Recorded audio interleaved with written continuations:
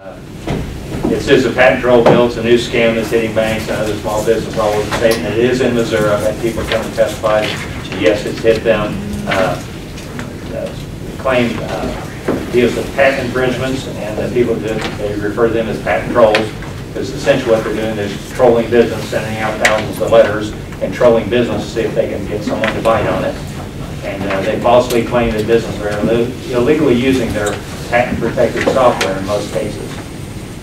Typically to send out bundles of letters. They demand in the letters that the person has two choices, fight us in court or pay us off. And they get from $800 to $1,200 per employee doing so. So a small bank with 50 or 60 employees, small business $50 or $60,000, you can pay them off. If you fight it, they tell me it takes $1 million to take it to court and do the whole procedure for $2.5 million to get the thing successfully completed through court. So it is an issue, so a lot of people just pony up and pay it.